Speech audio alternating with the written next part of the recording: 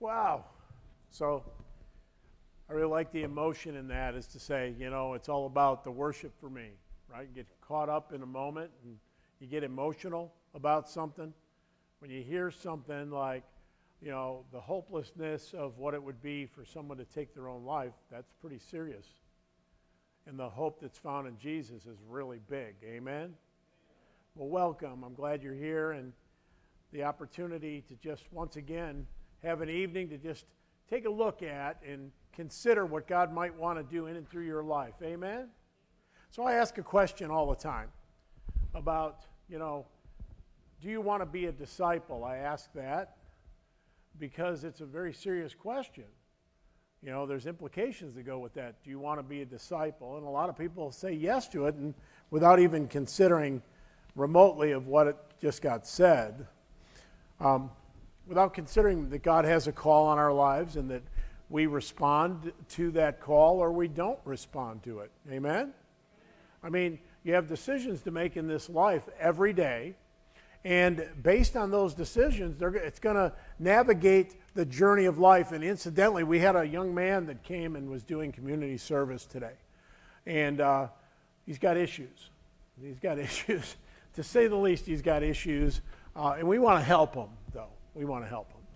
I thought Brother Dave was going to, his eyeballs were going to pop out of his head, because he hears something in this guy, and if somebody doesn't stand at the crossroad for this guy and change the course that he's on, he's in trouble. He's in big trouble. And so I'm watching Brother Dave. He's like, man, I was going to say this to this guy. I was going to say this. I was going to say this. And I'm like, well, why don't you? Well, that was probably not the right thing for me to say. Because Dave came out there and he had the throttle turned up on the message a little bit, about scared this guy to death. However, he heard him. And then I was able to come in there, and we worked together with him, and we started to have a conversation, say, listen, this world will eat you alive. And there's people that don't care. And the reason that you're with us right now is somebody cared enough for you and brought you through the channels, through the legal system, and sent you right to us. You need to consider that, because a lot of the people in the judicial system, you're another name or a number, and they're going to eat you alive. But you're here today, and we want to try to do something with you, but you're going to have to understand something. You're going to have to embrace what's happening in your life right now, and we're going to help you. Well, the kid got an attitude adjustment, and quite frankly, I think he might embrace what's going on. I didn't think it was going to go that way for a little bit as we were getting started, but the truth of it is that Brother Dave was looking at this young man, and I'm sure in something that he saw in this guy and the attitude and everything, he probably saw characteristics of his own attitude at one point in his life.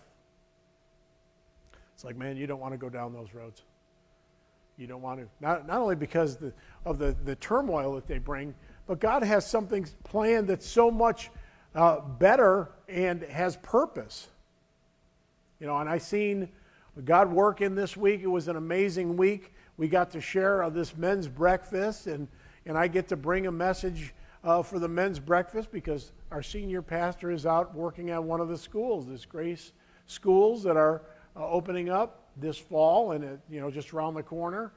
And so he's out working on this project, and so I'm bringing this message, and a burden on my heart is that we need to partner with what's going on. At some point, we have to see ourselves as a participant in what God's doing.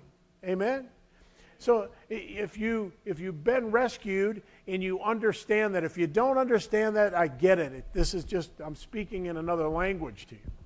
But if you get it, then something happens, and then this journey becomes very real, and you get emotional like Tim did. If you don't know that when we did Heaven's Gates and Hell's Flames, Tim, his first encounter with us, Tim came through us the same way. Amen, brother? He came to us doing community service.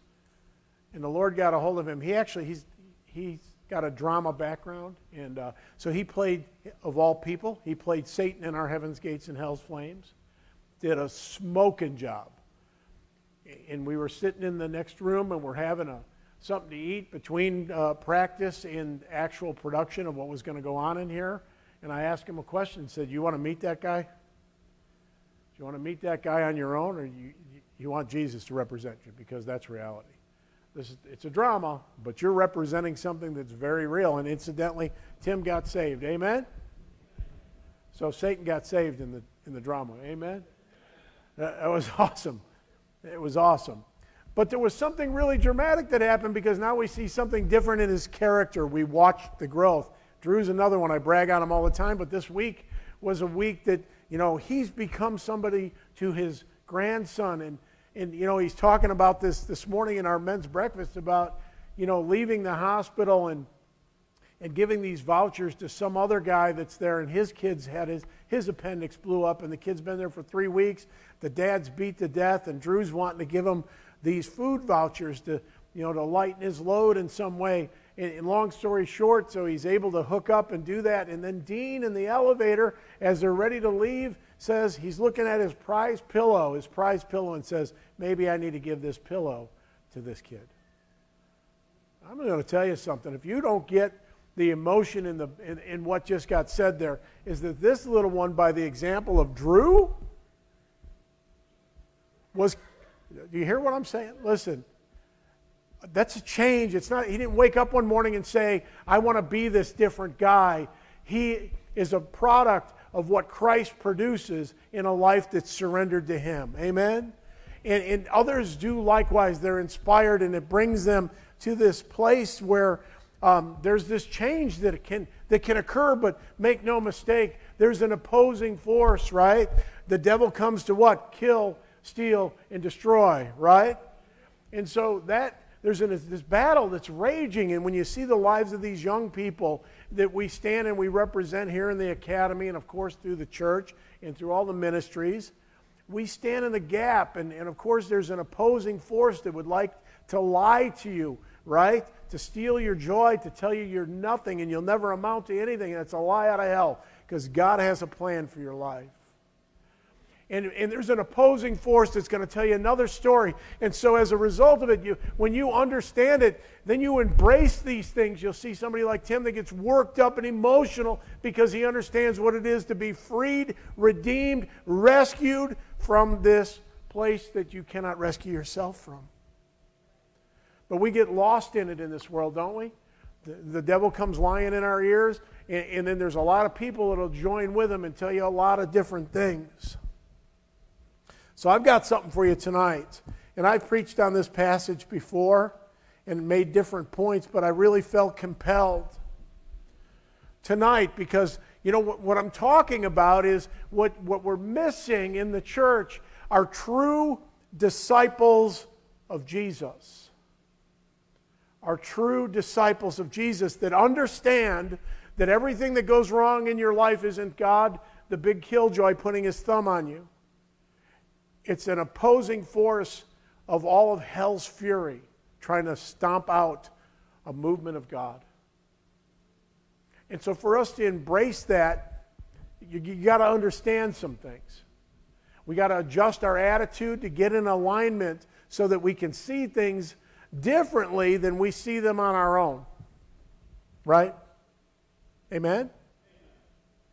So I was talking about in our men's devotion this week about embracing a message, right, or begrudging a message. Embracing or begrudging. What a difference in attitude, amen? Where all of a sudden, you're hearing something and it may go against the grain of what you would ordinarily think or do, but you embrace it because you know that God is going to do something through it. Or you can begrudgingly deal with it, amen? And say, I'm not interested, and I deal with it in contempt. And in what, there's no power in that. In fact, we succumb to the lies of the devil because why? Because we buy what he's selling. So tonight, we're going to start out in Matthew chapter 7. I just want to touch on this to get started, verse 1 through 6. Verse 1 through 6. Says, do not judge, or you'll be judged. For in the same way you judge others, you'll be judged. And with the same measure you use, it will be measured to you. Then it goes on and says, why do you look at the speck of sawdust in your brother's eye? Pay no attention to the plank in your own eye. And how can you say to your brother, let me help you with the speck in your eye, and all the time have a plank in your own eye? You hypocrite, first take the plank out of your eye, and then you'll be able to see clearly to move the speck in your brother's eye. Do not give dogs what is sacred. Do not throw your pearls to pigs. If you do, they may trample them under their feet and turn and tear you to pieces. Start out with this judging thing, or you'll be judged with the same measure. And that's what you hear all the time. If you want to be a disciple of Jesus, you come to this place that you say, I want to hear what God has to say. And you know what? Here's a revelation for you. He uses the church to speak into your life. He uses brothers and sisters in the Lord to speak into your life, as well as the Scriptures, the Holy Spirit of God, circumstances, and of course the church, right? And so that is the biggest, red flag in our lives. If you say you want to be a disciple, and then you come up with this: don't judge me.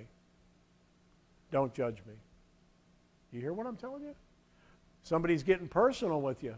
They're saying, hey, listen, I've noticed this is going on. You may not be aware of it, but that's a slippery slope. You want to stay away from that, right? Don't judge me. Well, guess what? The Scripture doesn't say not to judge as in, well, you're going to be judged with the same measure that you use, right? With the same measure that you use. Going on to talk about the sawdust and the plank, and I've preached a message on just that, where I was talking about this concept. Can you imagine how crazy it is if you're looking at somebody else's life, and I want to be an inspiration in their life, and there's things that are critically wrong in my life, right?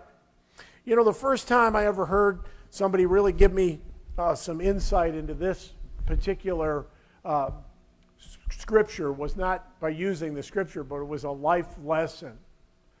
I was a newer believer, and I was on a spiritual journey, and I was running from God and didn't know I was running from God. I was at a church that confronted issues in my life. I didn't like what I was hearing. So I found issues wrong with them. Sound familiar, anybody? So I found issues wrong with them. I had beefs with them, the discrepancies. In reality, what was happening is I was being confronted.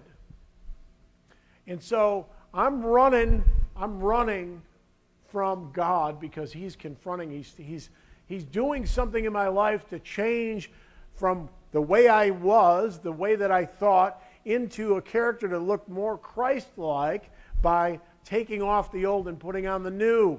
And so when some of the old had to be confronted, somebody's mouth has to say it, right? And so as a result, I'm speaking to this guy. I'm having an issue. And you know what he says to me? I would never miss praying before a meal. I'd never miss praying before a meal. And I started to pray, and he said, why don't you quit praying before the meal and take care of the business in your life? Powerful words. And I heard him, and I heard him clear. What he was saying is, hey, listen, in my life, I've got the plank out of my eye. You seem to be able to see the circumstances in my life, because what I had said to him, he wasn't praying before he was eating his meal, right? He was just diving in, and he was just going to eat without praying. And so, of course, legalistically, coming from the background that I came from, I noticed right away you didn't give thanks for your food. And he said, well, but what he's saying is, why don't you get the plank out of your eye and not worry about the splinter in my eye till you take care of that? Man, and I heard it. I heard it loud and clear. It was delivered in love. It wasn't some arrogant person that was trying to say things to hurt me. It was somebody that said, I see something and you're going to have to address it. You're going to have to address it, because if you ever want to have a voice to deal with that, the splinter, the little sliver, maybe God might use you to help get slivers out of eyes, but you got to get that stinking diving board out of your eye. Amen?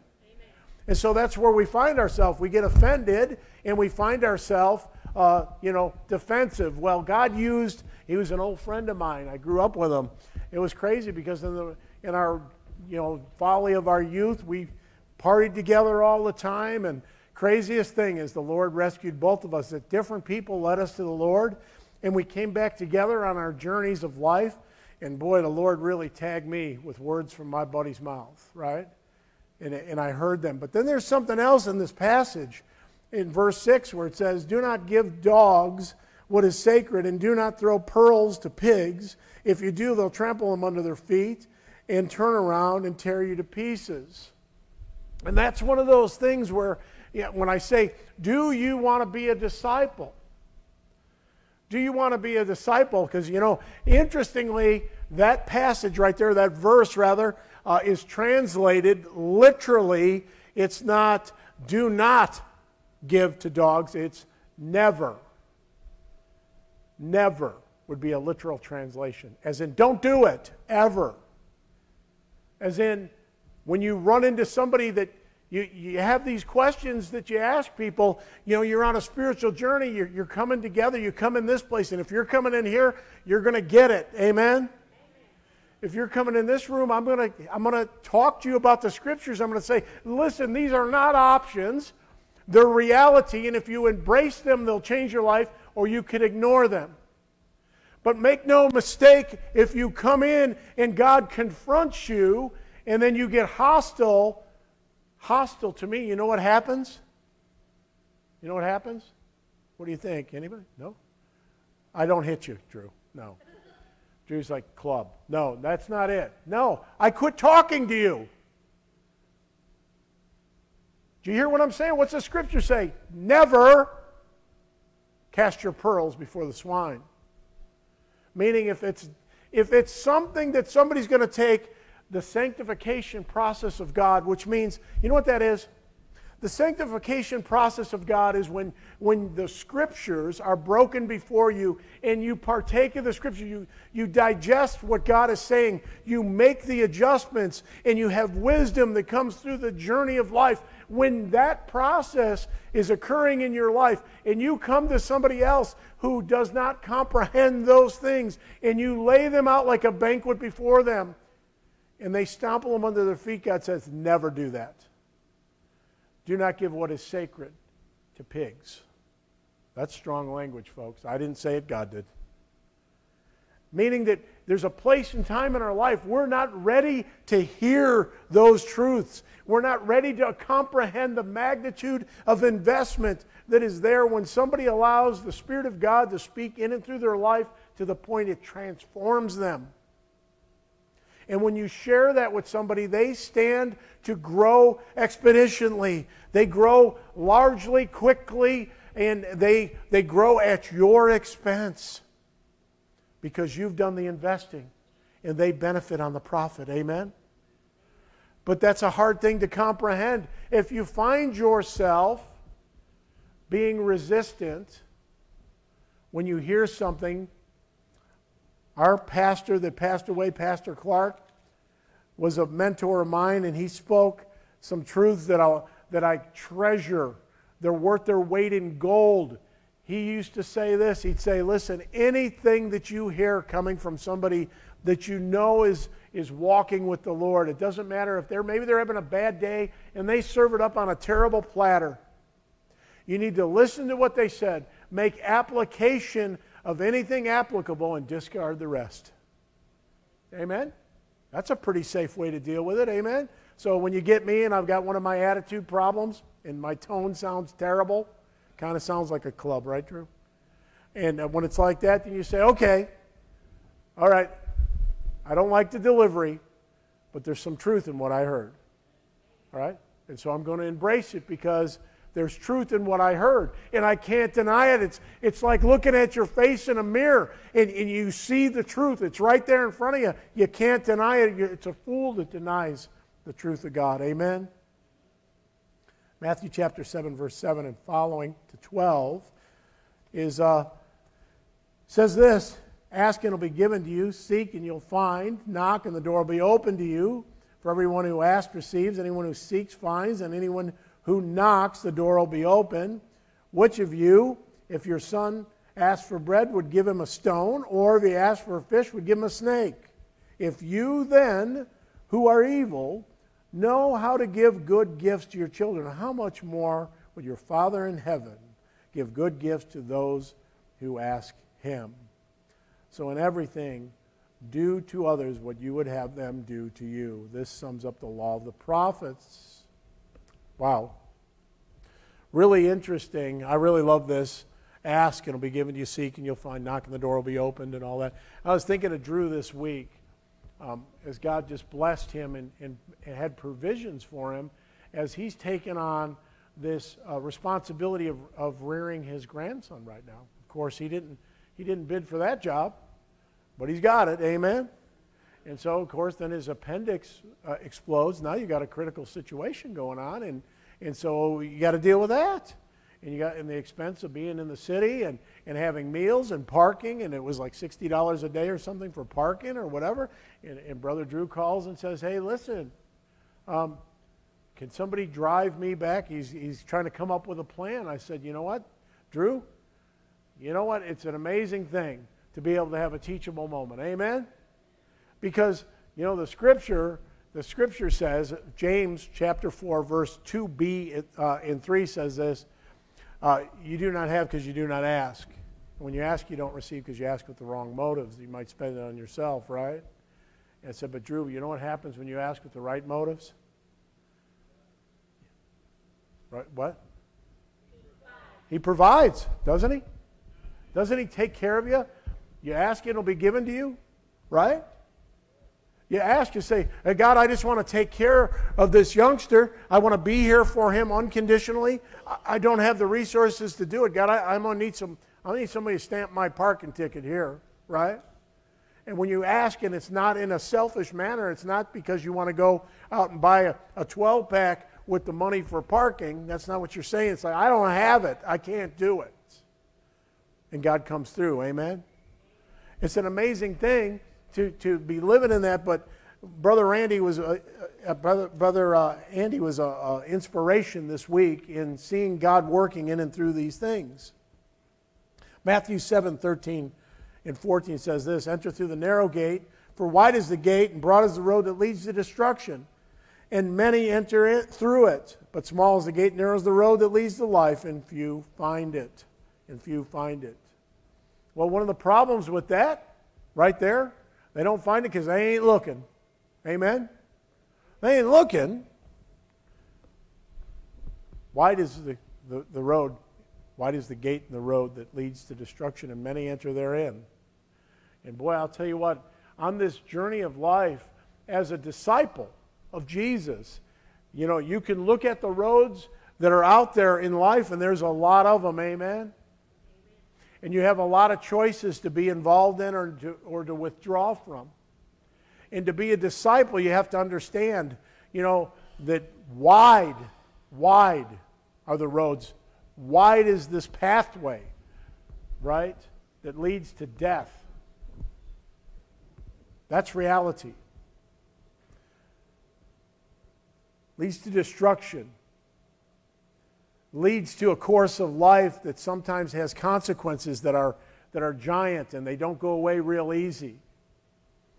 But God always gives us this opportunity. There's a crossroad where you can get back onto this narrow road, right? You get on the narrow road, and few find it. But you know what the Scripture says? If you seek Him with all your heart, He'll be found to you. Amen? So thinking about what does God want to do in your life if you can really get your mind wrapped around what He wants to do, to understand it's not putting yourself in an environment to hear things that you want to hear, right? We talked about that this week. You know, stop confronting us with the Holy One of Israel, you know, prophesy illusions, all this nonsense. The reality of it is that God gives to us the truth of His Word. We get it through the Bible. We get it through the Holy Spirit of God.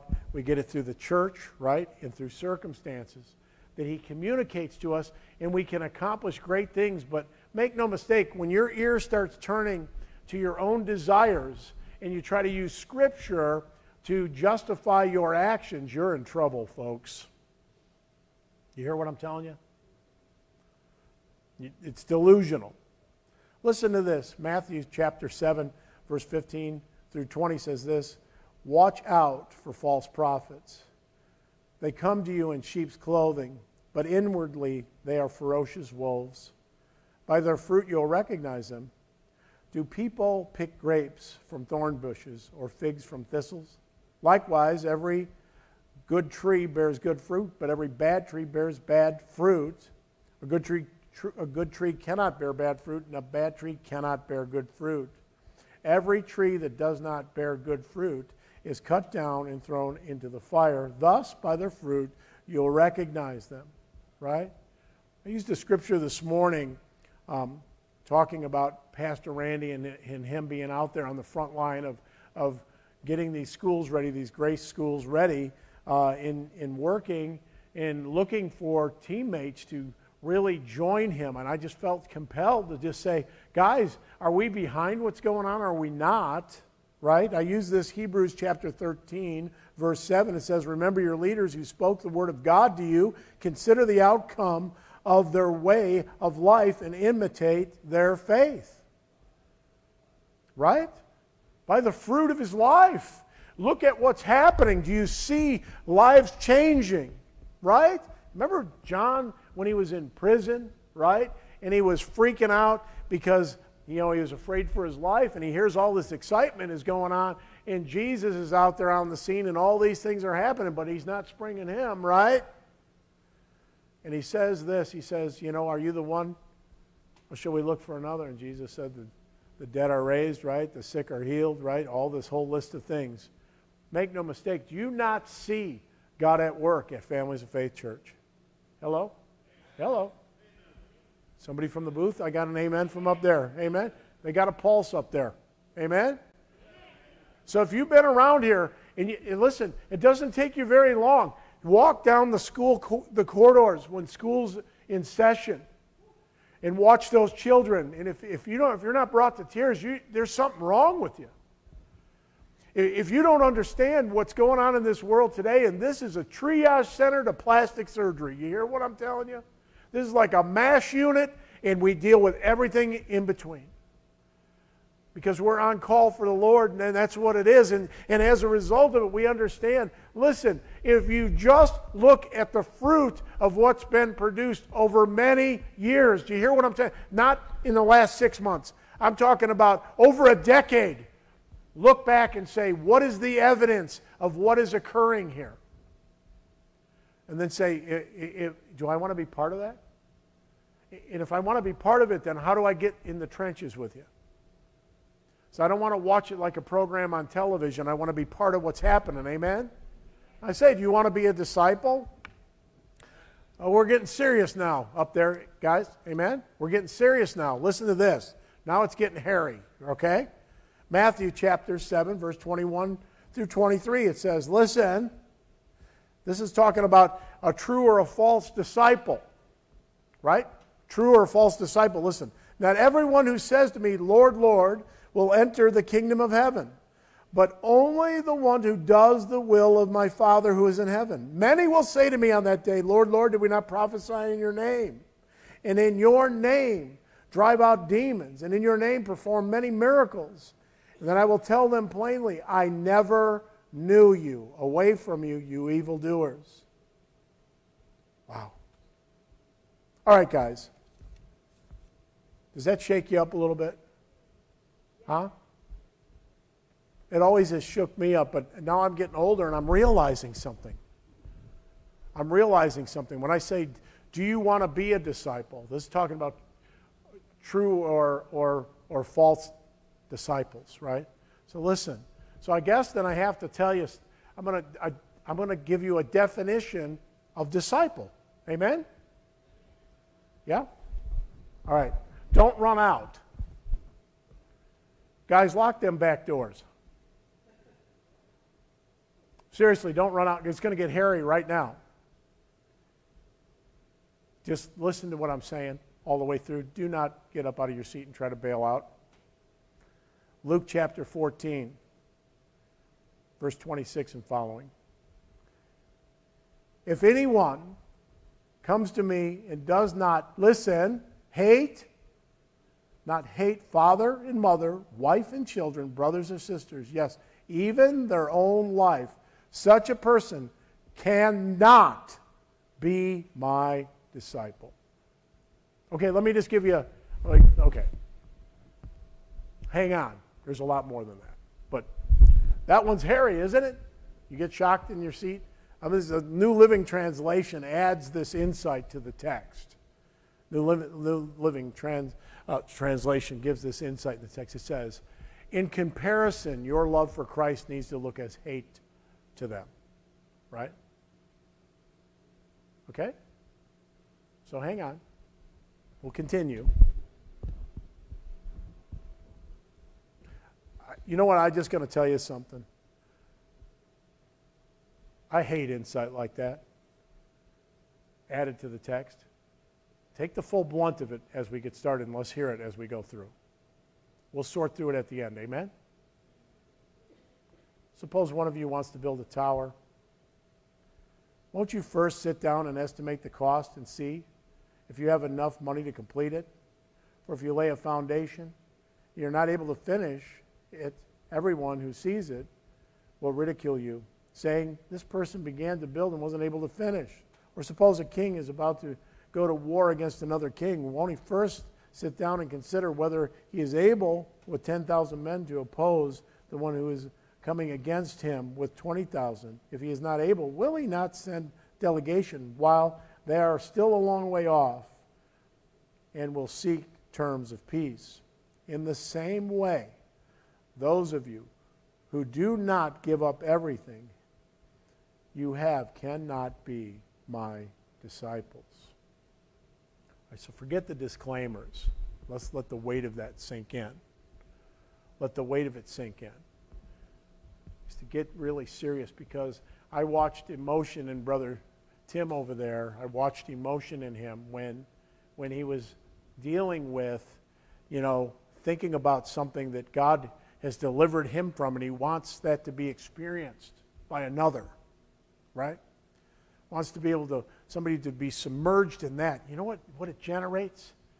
It generates something that tells me, I've gone to family get-togethers, and my families, they like to be together and just enjoy each other's company, right? And we're getting older now, so they like to do that and so on and so forth. They'll go and they'll spend a week at a motel and hang out together, and I'll tell them, listen, I've got a day for you. I've got a day, and if we can break away, I got a day for you, and we'll catch up in heaven, right? You hear what I'm telling you?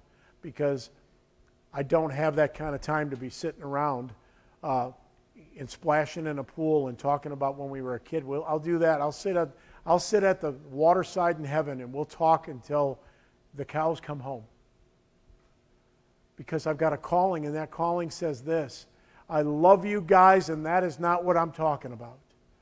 What I'm talking about is when I look into the eyes of a little child that's going to be sitting in a public school because I was splashing around in a pool, I'll give up my past. You hear what I'm telling you?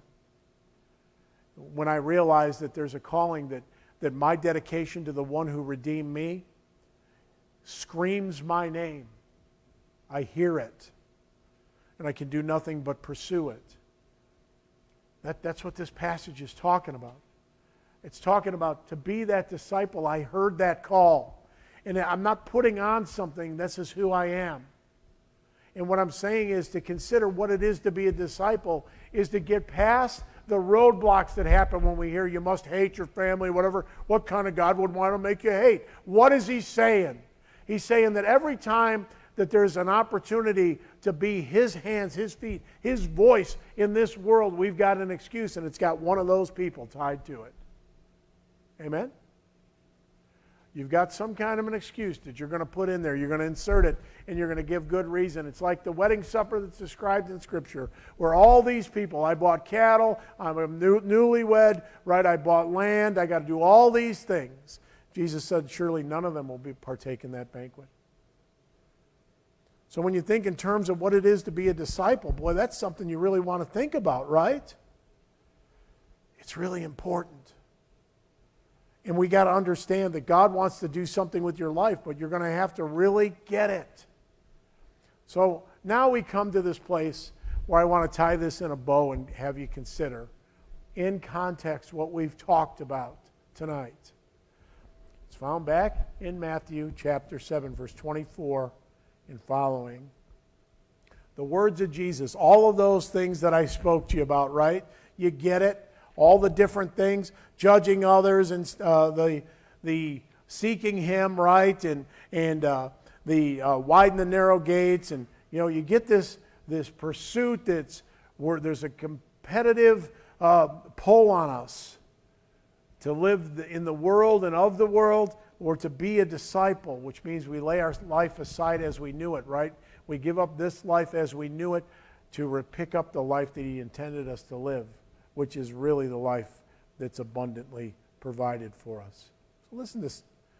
Verse 24 and following says, "Therefore anyone who hears these words of mine and puts them into practice is like the wise man who built his house on the rock.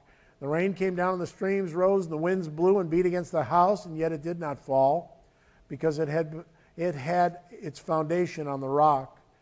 But everyone who hears these words of mine and does not put them into practice is like a foolish man who built his house on the sand. And the rain came down and the streams rose and the winds blew and beat against the house, and it fell with a great crash." When Jesus had finished saying these things, the crowds were amazed at His teaching, because He taught as one who had authority, listen to this, and not as the teachers of the law. Well, He did have authority, didn't He? He wasn't giving them a list of rules or things, the do's and don'ts of life. He's simply saying the life that you're called to live here as a disciple, you build your house on the rock, and Jesus is the rock.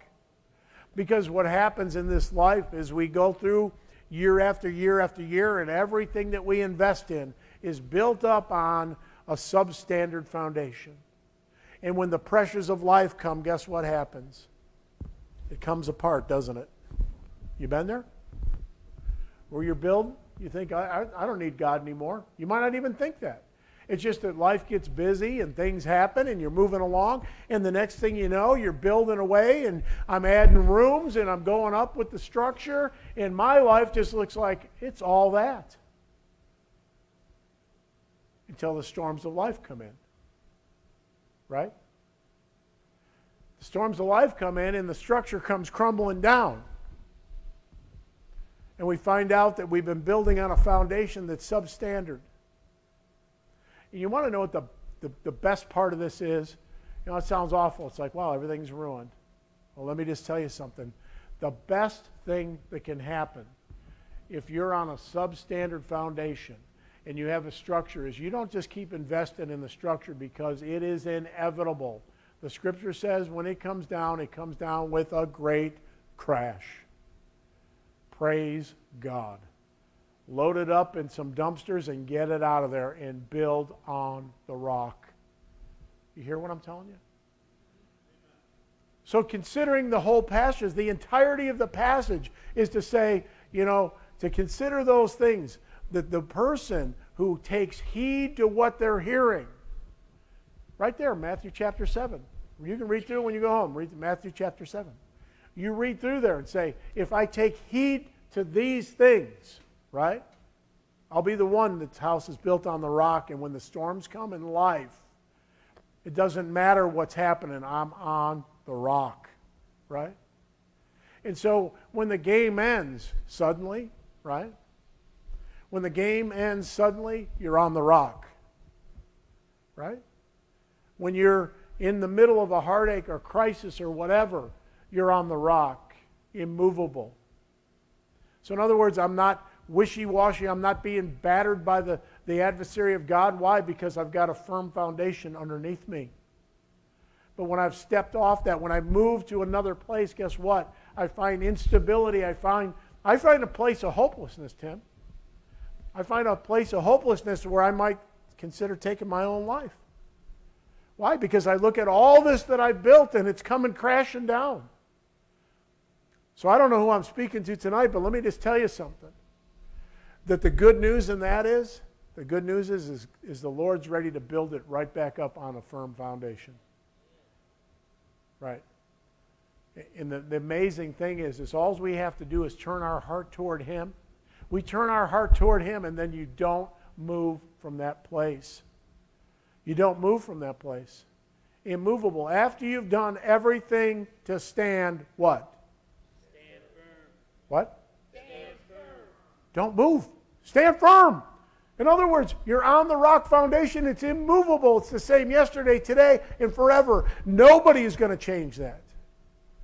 After you've done everything to stand, the devil's going to say, just get off that place. Get off that place. Get off that place. That God, He's not doing nothing for you. Are you kidding me? Get off that foundation. Get off that foundation, because He knows this. When you stand on that foundation, you are immovable, and the house is not coming down. But when you get to the point that you buy the lies of the devil, what do? You step off onto that sand. And the further you step off, he keeps alluring you and alluring you further away into the place there's no stability underneath you at all anymore. And then the storms are coming. And his desire is to kill, steal, and destroy. Praise God that Jesus came to give life and give it abundantly. The victory's already been won. The foundation has already been laid, and His name's Jesus. There's a mission, folks. There's a mission that He wants you to be involved in, and there's people's lives that are depending on us being the voice of God in a godless world, to stand on the foundation when the world wants to put you off in the sand. Listen, I'm telling you, there's going to be one day you're going to have an audience of one, and it's going to be God Himself. And we're going to give an account for everything that happened in the flesh, everything that's said and done. And there's going to be plenty of wood, hay, and stubble, as the Scripture says. Then it'll be when you stepped off the foundation and you were on the sand. And let that burn up. Let it burn up before Him. Because when the blaze goes down and you've stood back on that foundation, guess what? When the blaze burns down, you're going to see what was done for the glory of God on the foundation that's immovable. Amen? Let it start today. Let it start right now, today. So God, I don't want no more of this getting out in the sand. I don't want no more of buying the lies of the devil where I do the wrong thing. I didn't consider what it was to be a disciple. You know, as the tower, I didn't consider the cost. Well, what's the cost? The cost is I let go of my life in the pursuits of the things that I was pursuing, and I lay it down at the foot of the cross, and I say, God, I want to take up the life that You've given me. That's going to require me to walk by faith, not by sight. I'm going to have to surround myself with people who are going to care about what God wants in my life, and they're going to speak truth to me when I don't want to hear it. Maybe sometimes you will want to hear it. But it's consistent and it's unfailing, and it's the journey we're called to live. But I don't know where you're at tonight, and counselors, if you'd come on up. And so we have an opportunity right here tonight to make a difference. Right? We could say, you know what, I want to get in the game, God. I want to get in the game. I want to be who You've called me to be, and I don't want to be standing on no shifting, stinking ground anymore. God, would You give me the willingness to have a commitment to say that I am no longer going to be wishy-washy. I'm going to consider the cost, and I'm going to stand on that rock foundation. Help me, God, to let it be a reality. If you've never had a time that you've come and ask the Lord Jesus to forgive you, and that's where the journey begins. If you've not done it, you need to do it today. And if you have done it, let's get it right with God. Amen? As the music plays, would you come?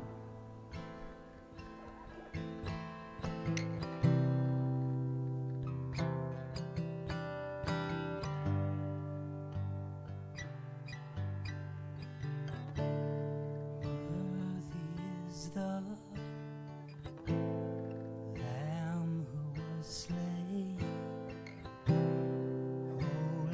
holy is He.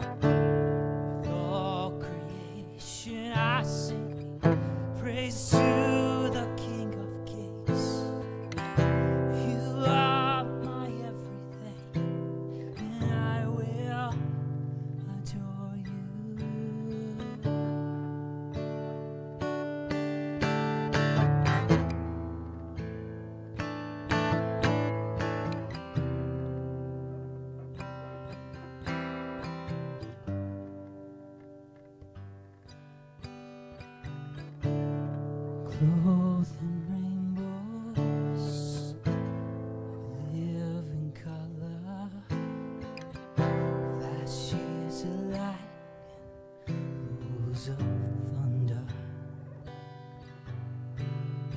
Blessing, honor, strength, glory, the power be to you, your real wise King.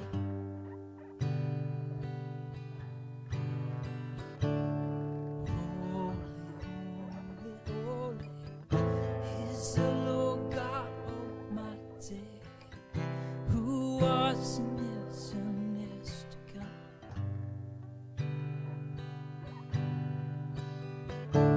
With all creation I sing praise to the King of Kings. You are my everything, and I will adore you.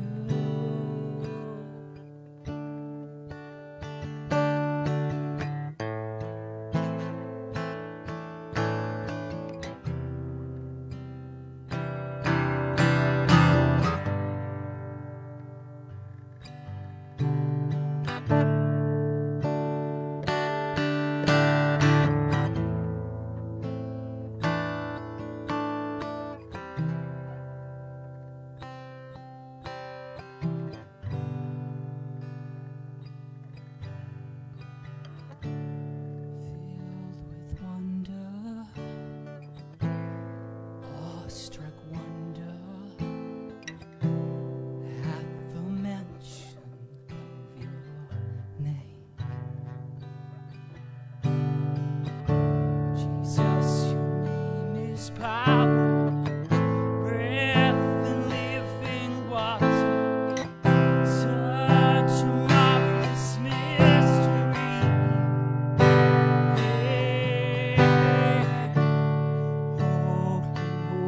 Holy, holy is the Lord God Almighty, who was and is to come.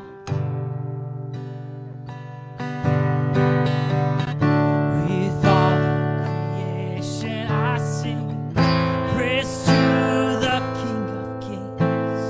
You are my everything, and I will adore you.